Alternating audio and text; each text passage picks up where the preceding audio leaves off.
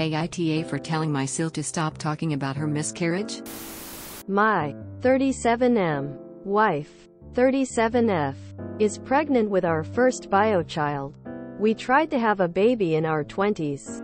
Went through fertility treatments. And nothing worked. This pregnancy was a huge surprise and is a high-risk pregnancy. My wife is 20 weeks now. My brother and SIL have 3 kids. Aged 5-8. SIL was pregnant again this summer and had a miscarriage at 21 weeks. They were obviously devastated and we felt awful for them. My SIL talks about her miscarriage a lot, which is understandable, but it has been making my wife really anxious, so I first asked my brother if he and SIL can just stop bringing the miscarriage up in front of my wife. He said sure, and stopped, but SIL didn't, so I asked her too. And she said that she will try. She didn't stop. Yesterday they came to visit us with the kids to stay a couple of days for Halloween. At lunch, my SIL said to my wife, 20 weeks now, huh? I remember feeling the baby at 20 weeks. Sadly we lost him at 21 and my wife had a panic attack. We, wife and I, left the room, and I came back 30 minutes later and just lost it at my SIL. I told her to just for once shut the hell up about her miscarriage. I feel like an ass, really. AITA? I'm going with NTA. If it wasn't for her remark about, I remember at 20. But we lost him at 21. I'd maybe be on the fence. But this feels like she's doing it intentionally. Pregnancy is difficult enough already without someone trying to make it more stressful for that person. It's fine to talk about your past, and even to dwell on it and feel the sting. But that doesn't mean you get to try to make someone else feel that way. NTA. I am not going with NaH because at some point, SIL needs to be able to read the room. You do not tell a pregnant woman, oh, this is right where I was when I had my miscarriage. Because it is at best tone deaf and at worst cruel. I do not have kids, but had a sister who had a later term miscarriage. A stillborn. At about 5 months pregnant. It was awful. When I have pregnant friends, I do not share that story. I had 2 friends who talked about some similar symptoms of what happened with my sister. But they aren't very specific. One being a lower back pain. Both times. I told my friends, take back pain seriously and call your doctor, not my sister had a similar pain. And her baby died, because that's not helpful at all. Your SIL has had time to process. And isn't just sharing her sadness, but making your wife's pregnancy about her loss. Which is totally inappropriate. Sure, your delivery could have been softer. But at that time your SIL had deliberately told your wife she lost her baby at this same stage. Setting your wife fully in a panic. NTA. Your SIL is allowed to grieve her loss. But not at the expense of your wife's sanity. Your wife waited a long time for this baby and deserves to enjoy every moment of the pregnancy. Surely there are other people in her life your SIL can share her thoughts with. It's not fair that your brother and his wife lost their baby. But it's also not fair for her to cause your wife extra stress and anxiety during her pregnancy.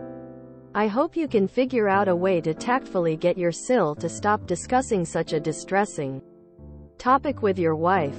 Congratulations on your surprise pregnancy. I hope all goes well. AITA. The fact you didn't remove your shoe and bash her head in with it shows remarkable restraint. I've had multiple miscarriages, and am now 42 and 33 weeks. If she had said anything like that to me, I'd have gagged her with dirty gym socks. There's a time and a place for those comments. She is allowed to grieve. But that's not what she's doing, she's being a NTA. I understand that having a miscarriage is devastating. Been there, and you do need to talk about it, but your SIL seems to be making unnecessarily unsettling and sensationalist statements to your wife. The tone of what she's saying almost seems deliberate.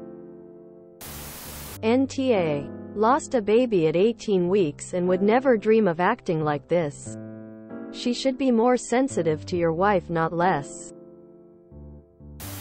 NTA. SIL has the right to mourn her lost baby.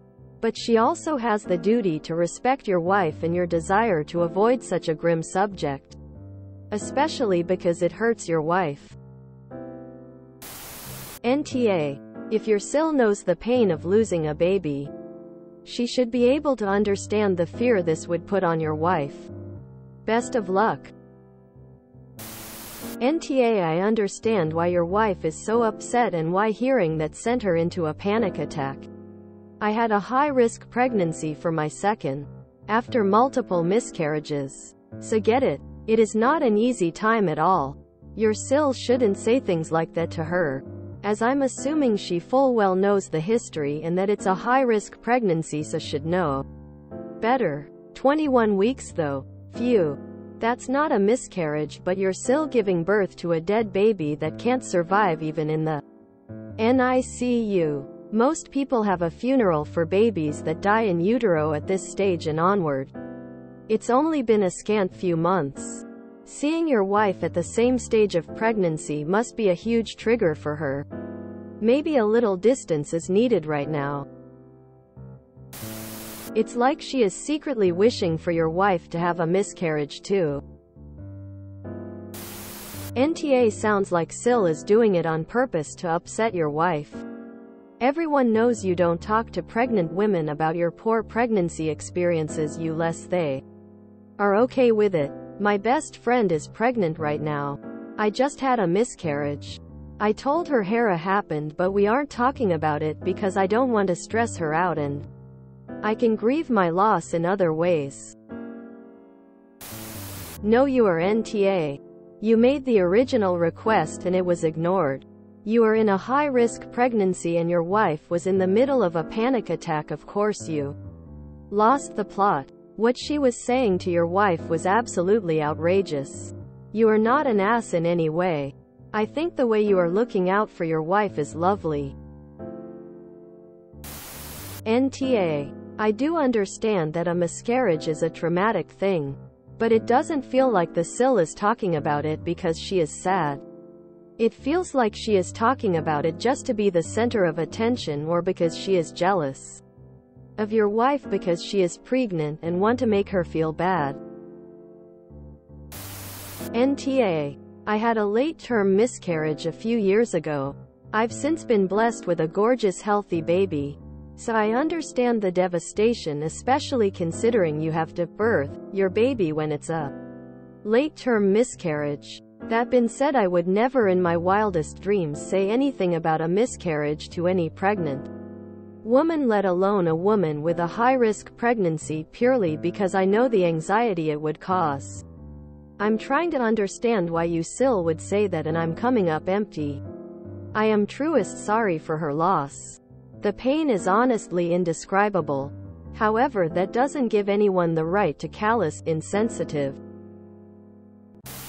NTA. She caused your wife to have a panic attack. You understand she is going through a loss and you respect that. You have only asked her to stop talking about this to her in front of your wife due to the stress it causes her, and she refused to do that. That's on her. I would kick them both out and tell them not to come back till they are prepared to be decent people. I'd probably swerve hanging with your brother and SIL until your wife gives birth. Explain why to your brother. If everyone's an adult, nobody's gonna lose any sleep about a few weeks' distance to preserve your wife's mental health. Good luck. Oh, and NTA. Definitely NTA. I would not spend any more time with her until the baby is born. I had a stillbirth and it was, and still is, totally devastating. I don't talk about it to pregnant women because they have enough stress unless one, they ask her to. They mention a doctor not taking them seriously and say that maybe the doctor knows better than they do. My loss could have been prevented if the doctor had run the test I'd asked for, but he thought it wasn't necessary. So it wasn't run. You are NTA and you need to avoid your SIL right now. If she asks why, tell her honestly that she's putting your baby at risk because constantly raising your wife's blood pressure is seriously not good for either of them. I'd even go too far as to have your wife block her on her phone and social media, and have any contact go through you. With your wife's consent, of course. But given how much stress this is causing, this might come as a relief if you suggest it. NTA. While I understand your sister-in-law is grieving, and I hope she is receiving therapy and perhaps even on medication to help with it, she literally does not care how it's affecting your wife. Honestly, if she can't stop talking about it, and is getting professional help, I would keep your distance from even having her around. After all, when your wife gives birth, it will set your sister-in-law off even worse. NTA. Your SIL's loss is tragic and I definitely don't expect her to be over it yet. She's probably experiencing a crazy amount of emotions still, and being around another pregnancy is probably triggering. But she doesn't need to ruin your wife's pregnancy and give her so much anxiety. I say this as someone who has experienced multiple miscarriages. SIL is very much in the wrong and she needs help. I would stop seeing her for a while so that you and your wife don't have to be subjected to your SIL's grief, and so your SIL has time to heal and hopefully get some therapy. If you enjoyed this video, please check out our playlists full of similar content. AmITheAsshole is like doom scrolling for your ears. Please like, share, and subscribe.